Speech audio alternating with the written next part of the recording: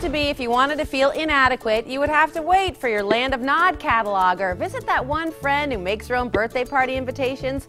Well, now, inadequacy, it's right at your fingertips. According to a new study, almost half of all moms suffer from Pinterest stress. That is, feelings of despair inspired by the popular image sharing site.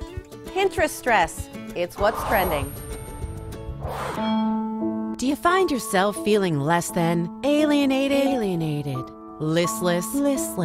Does the image of someone's homemade organic fabric teething rings make you want to stick your head in the oven that just burned your snickerdoodles? If so, you may be suffering from Pinterest stress. Over 48 million people use Pinterest. Pinterest seems so harmless until it seduces you into thinking anyone can make anything, like this chocolate chip cookie sundae bowl. Totally make that. These look wrong. Oh, that's how the cookie crumbles?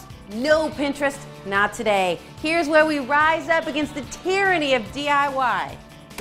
Blogger Jenna Anderson created PinterestFail.com, a gathering place for crafts gone wrong. If you feel like a thumbprint on the cupcake of life, you are not alone. So why is Pinterest giving us stress? Pinterest is like a glossy magazine and everything in it is so pretty. We don't measure up because we can't do everything that we see on Pinterest. Give us your list of 3 ways to deal with Pinterest stress.